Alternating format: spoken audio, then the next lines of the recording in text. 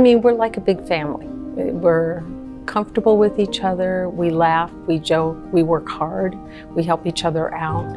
And I think that that's the most important thing, is just being able to be comfortable and know that I don't know everything and I don't pretend to know, but reaching out, and people reach out to me as well, because we touch different types of accounts, we have different types of experiences, and it's tying all those together to make you a better account manager for your clients.